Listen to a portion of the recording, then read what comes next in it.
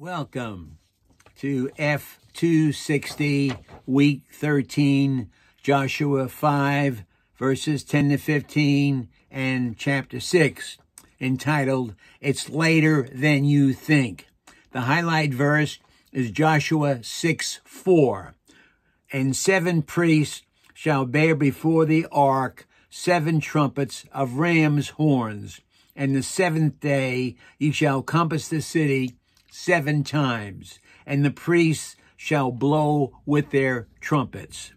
Explaining this, at the Lord's instructions, the Israelites were to march around Jericho 1 time each day for 6 days, with the Ark of the Covenant and the 7 priests blowing their trumpets.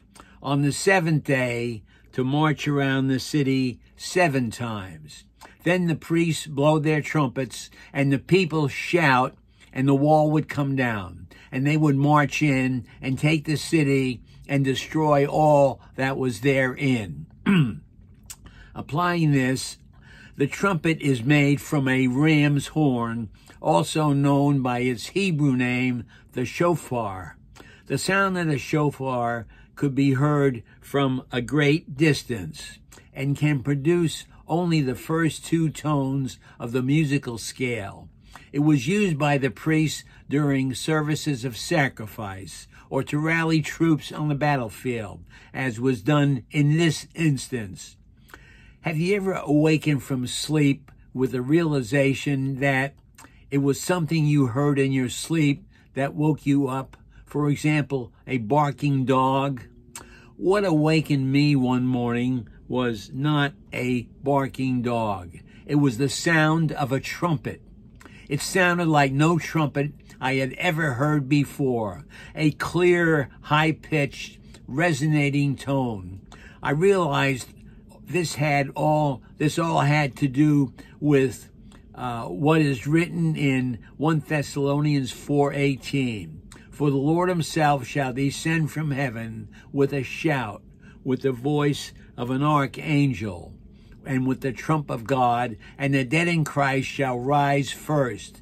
The entire passage of 1 Thessalonians 4:13 to 18 was touched on in a previous journal, week 7, Exodus 11, about the end-time rapture of the church, which is depicted in these verses. Although previously discussed, it bears repeating here, but I will just summarize it. We are told here and in 1 Corinthians 15 that when the trump of God sounds, the just dead will rise out of their graves and be given their new glorified bodies. The saved saints who are still alive at that time will be instantly transformed into their new glorified bodies, and both groups will be caught up to heaven as the bride of Christ to attend the marriage feast of the Lamb. The trumpet I heard that morning is the trump cited in verse 18. Instinctively, I knew this was from the Lord, and in response to my query to him, I heard these words. The sound you heard is my angel blowing his horn, to warn you to prepare and to tell others to prepare, for my son is coming soon, and it's later than you think. My response? This was a clear warning of the imminency of the Lord's coming for his bride, and that we have on our wedding garments, which are the garment of salvation and the robe of righteousness, with which we are adorned when we are born again. I am wearing mine. I sure hope you are wearing yours, because it's later than you think, and the Lord is coming soon. Amen. God bless.